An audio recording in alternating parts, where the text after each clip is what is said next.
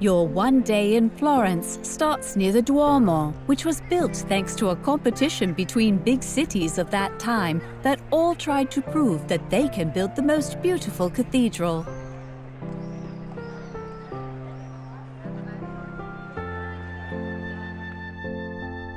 Standing right next to the Duomo is Giotto's campanile.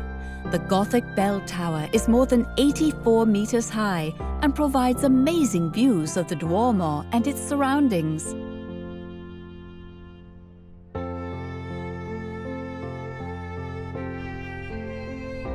The cathedral boasts a huge dome and a Gothic Revival facade, which mixes pink, white and green marble. Its clock dates back to 1433 and it still works.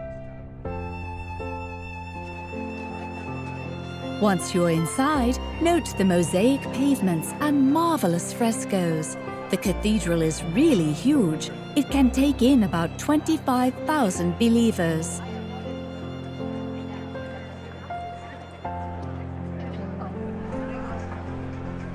The baptistry is one of the oldest buildings in Florence, and it's a great example of Florentine Romanesque architecture. The Medici family used to be baptized here.